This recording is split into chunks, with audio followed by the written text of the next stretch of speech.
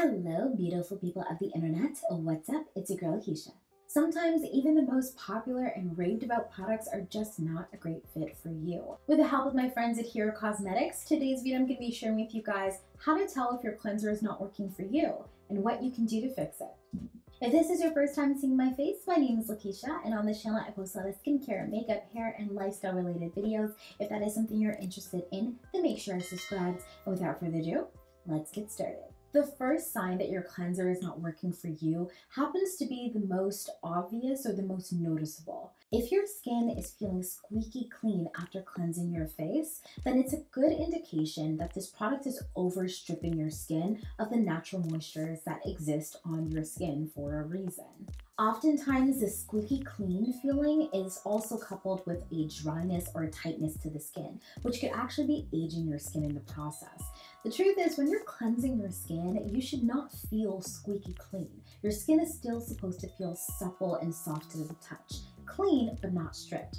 Now, if your issue is more so the tightness and the stripped feeling of the skin, you're going to want to look for cleansers that are a little bit more moisturizing. Something with ceramides or even colloidal oatmeal.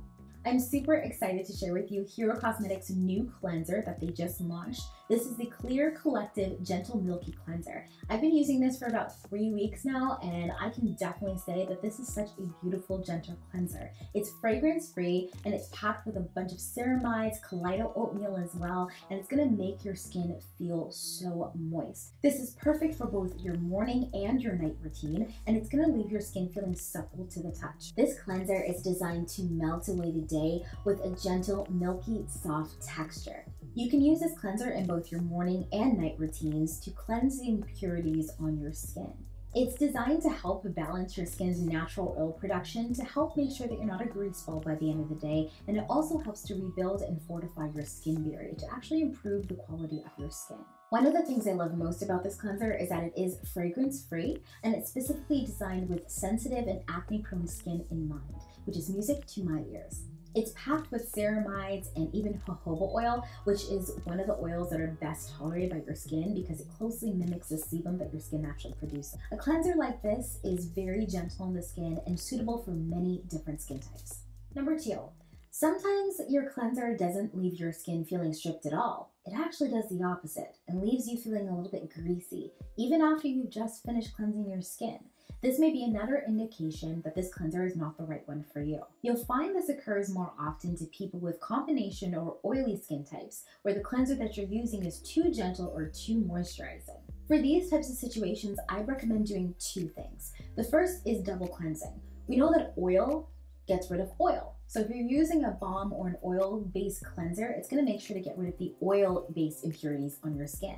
The second thing is switching that moisturizing gentle cleanser for a hydrating gel-based cleanser. Look for cleansers that have more hydrating ingredients like hyaluronic acid, aloe vera, urea, or mugwort. These are going to bring water into the skin. The hydration from these cleansers are still going to give your skin that water that it needs to make sure it doesn't feel stripped and dry, but it's also not going to pump your skin with all these moisturizing ingredients that is causing the greasiness around your face. The double cleanser is going to make sure that all of the oil on your skin and those type of debris are already gone, and the gel cleanser is going to make sure to deeply, thoroughly clean your skin as well as get rid of that oily residue from your double cleanse. Doing it this way will make sure that your skin is still feeling nice and supple and it can breathe. The third sign that your cleanser may not be the right one for you is if it's leaving your skin red or tingling after cleansing.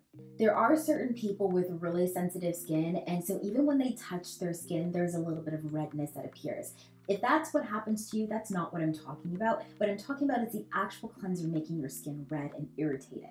This is a prime example of a cleanser that is way too harsh for your skin and actually could be damaging your skin barrier. This occurs most often when you're using cleansers with exfoliating acids or just active ingredients in general and you're overusing them on your skin.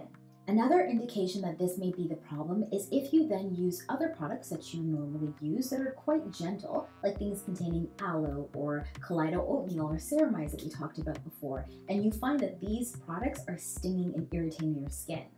It means that your skin barrier is compromised. As with the aforementioned, the easiest way to fix the problem is to stop using the product.